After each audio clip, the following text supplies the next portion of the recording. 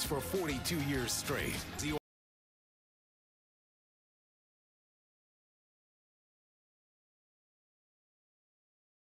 It's the ultimate adventure gear. Through May 31st, get 0% for 72 months on Ford F-150. And if you've ever served in the military or are a first responder, get $1,500 appreciation cash on these Ford trucks on top of all offers. Tonight on ABC 7 News at 11 o'clock. This is my son, Sergeant Jonathan Garcia. He had a smile that was so bright. Their loved ones made the ultimate sacrifice for us. This Memorial Day weekend, meet the Gold Star families gathering, grieving, and finding a way forward together. Plus, 7 is on your side. It was just a matter of time before it fell. Tonight, D-Dot tells ABC 7 why that tree marked for removal in March was still there, and the residents aren't buying it. And after a brief break in the humidity today, the moisture is going to be working back in, and that means storms may follow. I'll break down your holiday weekend forecast in just minutes. Now, ABC 7 News at 11 on your side.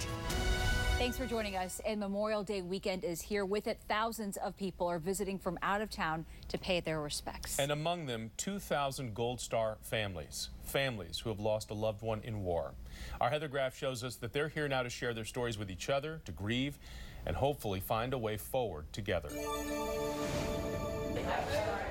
They come here to pay tribute. It's something that you don't want to wish on anybody. And behind every face on this wall of honor, you'll find a story of sacrifice and loved ones who are hurting. So on January 8th in 2004, my brother and I were deployed to Iraq together, and he was killed in action.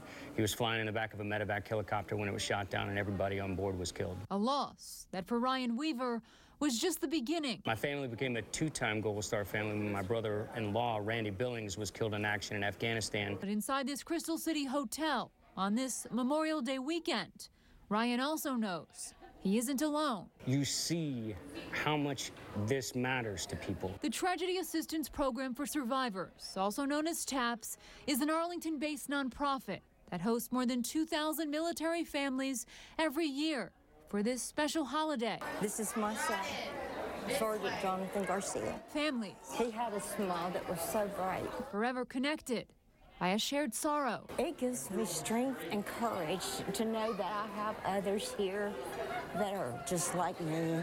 When you dare take a breath. And since Ryan has always found music to be therapeutic. So I'm a former Black Hawk helicopter pilot turned country music artist. On Saturday night, he's lending his talents to the cause. This is this is the first time that I'm going to have an opportunity to perform in front of a almost all Gold Star family audience. Paying tribute the best way he knows how. I think it's going to be a really powerful moment. On behalf of his brothers and heroes gone too soon. What Memorial Day really is about. Heather Graff, ABC 7 News.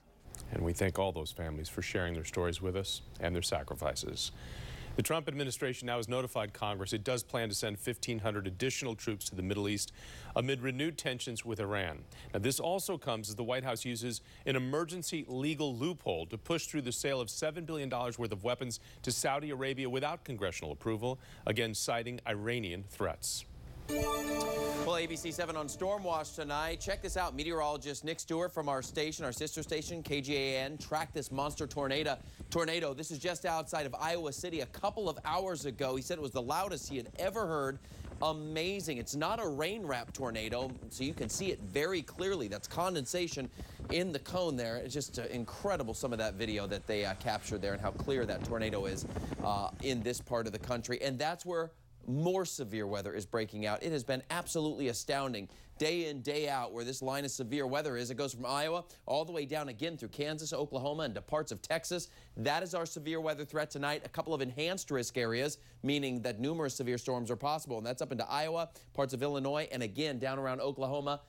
And once more tomorrow, another severe weather day for Kansas, Oklahoma, and Texas around the Panhandle region, the same places we had all those tornadoes earlier this week. Now for us tomorrow, I think we may see a few thunderstorms around the area, especially off to the west. We're going to be talking about that coming up, and specifically the threats that are going to be associated with